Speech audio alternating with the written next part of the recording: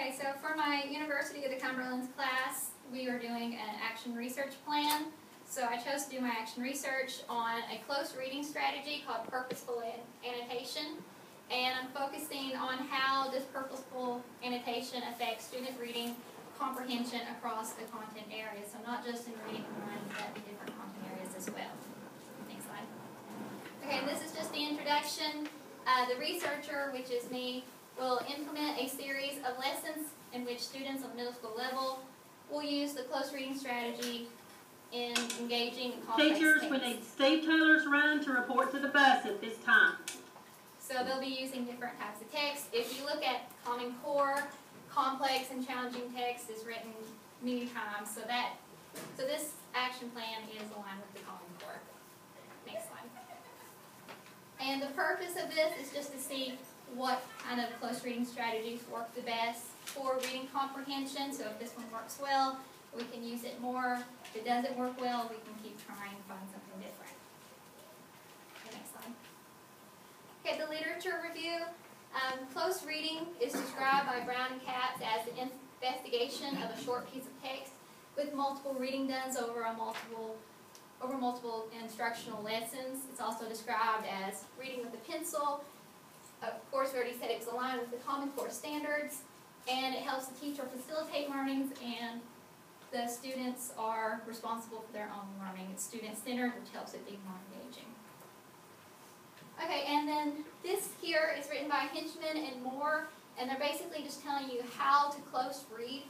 And the steps are read and reread, annotate, which means to basically take notes. I call it marking the text. Summarize, be able to retell what you just read. Self-explain, and then of course determine the significance of what you notice. So in my class, I'm having students pick out figurative language and label that and anything else that they might catch. Okay, next slide. Okay, key aspects. It's really good for motivation and student engagement. Students enjoy it, especially because they get to work with their classmates. I tell them they're going to work with an elbow partner, so somebody close by. They have discussions about a short piece of text. They write about it, discuss it, and then we talk about it in a classroom discussion. And of course it helps them to build stamina. They're taking a larger piece of text, they're breaking it down into smaller pieces. Helps them to not feel overwhelmed. And of course it activates prior knowledge and connections. So the research questions, there's two actually that we're focusing on. One I've already discussed, which is the close reading strategy. And the second one focuses on our cultural shift survey, which is about this particular PLC. What did that survey say about our culture? Okay, justification. So why am I doing this? Well, of course, I need to know what are some good reading strategies that work with the students. As a reading teacher, I'm always trying to find new strategies that are going to work better. And what works for different content areas. I'm not just focusing on literature. I'm going to have to do a lot of nonfiction, informational reading. And how will close reading affect struggling readers? We talked earlier in our PLCs. We need to know what kind of interventions we can do to help novice readers. And what I'm hoping the data will reveal, I'm hoping that close reading is helpful to the students, especially when it comes to informational reading and literature, helping them break down the text into smaller parts. Alright, the participants. I decided to just focus on the 6th grade students because I have them more often. And there's 2 6th grade classes. The first one is 32 students and the second one is 24 students. And I want to put a particular focus on 602 because that is where our struggling readers are. According to MAP, just pause it. Okay, so back to our sampling participants. I looked at the MAP scores, projected proficiency report for just the 6th grade. In the 601 group, which we know is our high ability group. Teachers, we need the following buses to be dismissed at this time. Bebo's first round, Mike O'Quinn, and Aaron Ward. We have 1 novice, and this is just in reading. 1 novice, 9 apprentice, 15 proficient, and 7 distinguished. And then in the low ability group, we have 13 novice, 11 apprentice, 4 proficient, and 0 distinguished. And over here, it says that what the data tells us is that we actually have double the number of novice as we do distinguished. distinguished. So we have 14 novice and 7 distinguished. That's something that we definitely want to fix before K-Prep. Okay, so this is the materials that I decided to use. I used a pre-test and a post-test just to see like how much the students improved. This is the test that I chose, and I have a link here. It's a test from Nebraska, actually. And I just took a couple of samples of it. I didn't use the entire test. So I used 2 samples. Let's see, it's 2 reading passages. One is a speech, and the second one is a science article with a diagram. And there's a total of 15 multiple choice questions. I wanted to do something that they could complete in one class period. And then some of my other materials, of course, are the student work samples, STAR reading scores, and then the students did a short survey just talking about how they liked the close reading strategy. Okay, and this is just a copy of the survey that I gave the students, and they just wrote whether they strongly agreed, weren't sure, disagreed, or strongly disagreed. And I asked them about the overall helpfulness with a new text, with text that they didn't initially understand, new poetry, science, news articles, historical documents, and did it help them to locate key details. And this is just 2 snapshots I did of some student work. This is the poem Annabelle Lee. And what I had the students do, and I have the steps written out here, the students initially just read the poem silently to themselves, and then they reread it silently to themselves again, but this time they marked the text, any words that they didn't know, they circled. Any questions they had, they wrote it out on the sides. If they noticed anything, like they noticed a metaphor, personification, they labeled it. Then in the second step, they have 10 minutes where they can team up with their elbow partner, somebody close, and they look up those words that they both circled, they answer each other's questions, they talk about what they think the poem meant, and then in step 3, we worked out on it as a class, and we discussed what we found, what we learned, and what we think the poem meant. And we mostly just discussed figurative language since this was poetry. And then here, I didn't do a whole lot with history, but what I did do was the Declaration of Independence. And I found an article or an assignment where it broke the Declaration of Independence into smaller parts. And the students were to basically mark the text and then answer the questions that came after. So these are 3 examples. And you can see here that this student actually marked where like she could find the answer to number 3, the answer to number 4, and they did pretty well on it where they were able to break it down into smaller parts. Okay, and this is the data analysis. This is the STAR reading. So I had the students take the STAR test in August.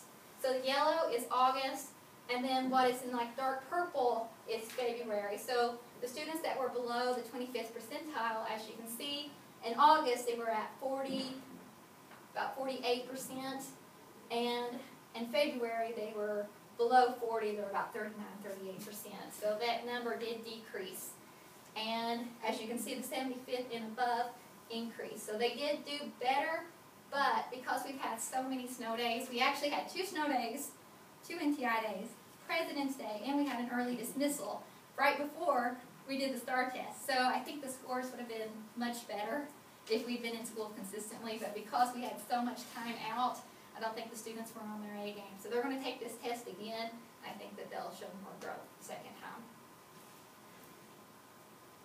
Okay, and this is just showing the results of the pre-test and post-test. We had 38% that grew, 46% that stayed the same, and 16% that regressed. They didn't do better than they did the first time, and 56 students took this.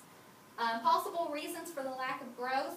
Once again, we had all those snow days. I didn't get to do all the lessons that I had intended for this particular action research plan, so they didn't really get I didn't get the research completed. So I think that they would have done better had the research went more smoothly. Okay, and this is the survey that the students had taken, and I asked them, if you remember, how they felt close reading helped them with poetry. And a large number, actually about 65%, strongly agreed that it helped them with poetry. And I think the number is so high here because we did a lot of poetry. We did a lot of Edgar Allan Poe poems, and we even have a large number that agreed, which is 25%. Very low amount said it didn't help them or they weren't sure. And the number is lower when you get to articles in history, and this, of course, is because I didn't get into the articles in history like I did with the poetry because we had so many snow days, so many interruptions. But overall, the students do feel like it helps them break down the text, find key details, and helps them overall not be so overwhelmed when they see a challenging text. Okay, and this is just reiterating what I already said. You know, the students practice more with poetry, so that is why the survey showed that they strongly agreed it helped them. They were more comfortable annotating the poetry than they were with historical documents or articles because we didn't have that time together. And it shows me that I do need to focus more on nonfiction text. But the students did seem to enjoy it. Overall, it was, the lessons were student-centered. They enjoyed doing the academic talk, and it provided some leadership opportunities for students to share out ideas during classroom discussions. So what suggestions do you have regarding the next steps for this action plan? So my question to you all is, what could I do with the data that I have now?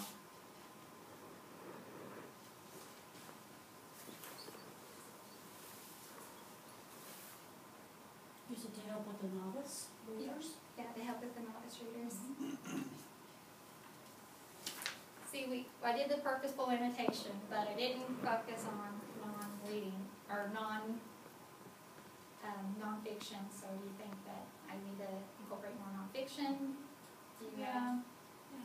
To draw, if the kids aren't interested in what they're reading, then, that might take away from, they don't do as well, because, I'm not into, fictional stuff as much as I am, so I think that would really help as well. You're right, and that actually probably would help with the boys. Yeah, definitely.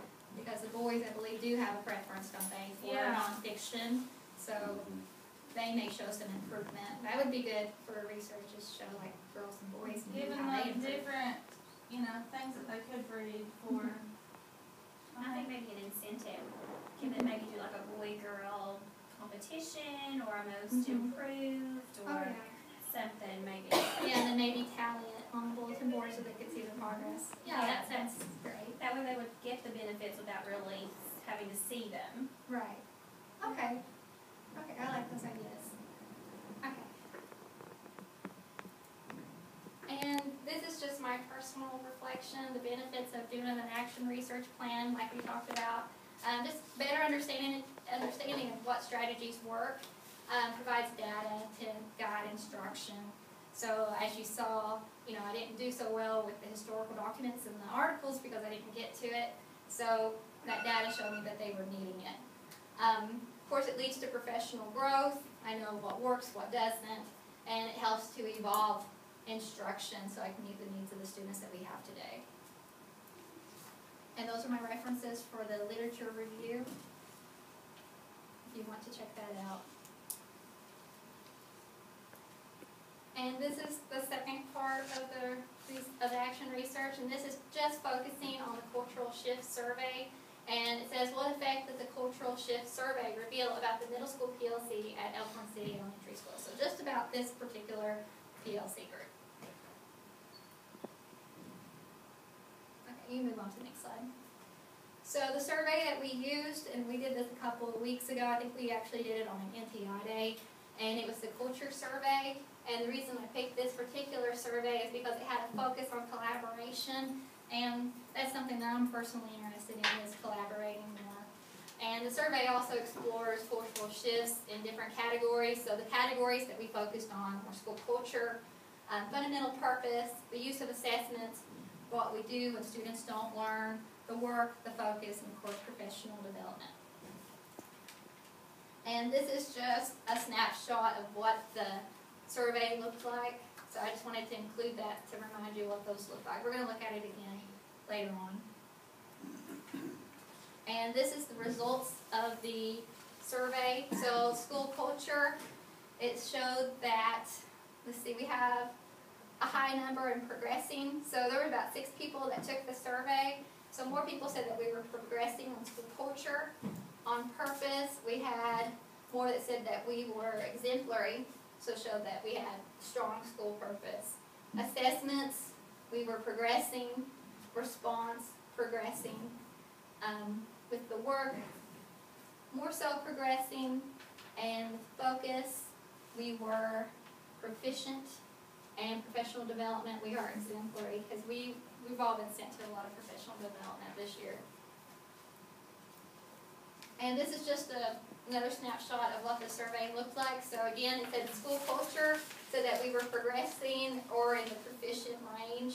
So that mostly focuses on, like, do we work independently or interdependence? Do we rely on each other? Is it a language of complaint or a language of commitment? And is it long-term strategic planning or planning for the short-term win? I think for the most part we are, strategically thinking, but the only thing is I think a lot of us work independently. I know I do. And that's something I want to work on. Fundamental purpose is proficient and exemplary, and that focuses on, are we focusing on teaching? Are we focusing on learning?